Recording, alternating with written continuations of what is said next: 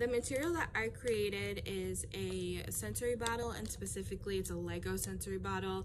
So I just used my homemade plastic, not homemade, I did not make this bottle, but I used my plastic water bottle that was empty, and I added water, dish soap, and hair gel in it, and then I also added Legos, so they fall slowly down. And the cool thing about these bottles is that you can personalize it, add whatever you'd like to it. You can add glitter, do a different theme. So if you wanted it to go along with a lesson, you could make it do that.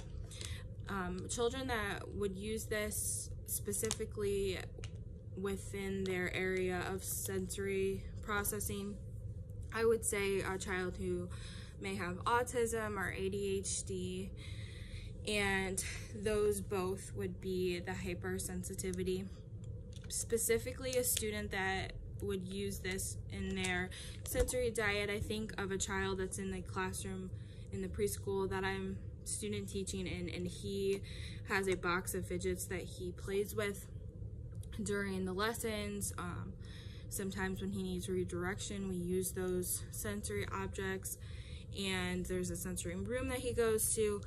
So I think this would be a good tool used for when he needs redirection or needs a brain break, things along that line. And specifically, he loves the 2-minute, 1-minute timers that have sand that you flip, and this kind of reminds me of that. So this could be something, if you had it super glued, that you could use in the sensory bin, that is an option for him to use.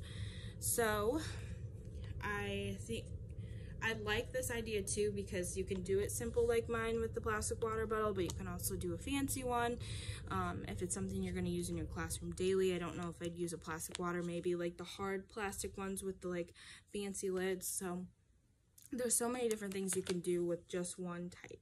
So here is my Lego sensory bottle.